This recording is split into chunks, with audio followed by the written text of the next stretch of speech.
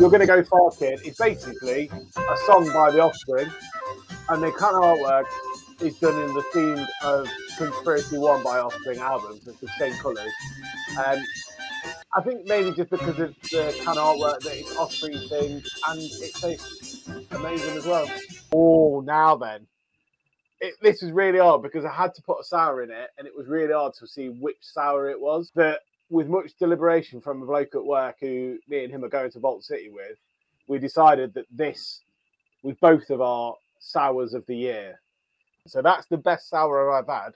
And there's a big reason behind this. Obviously, Shiny Brewery are my favourite brewery, but this also links back to probably one of the best days in the beer world that I've had this year.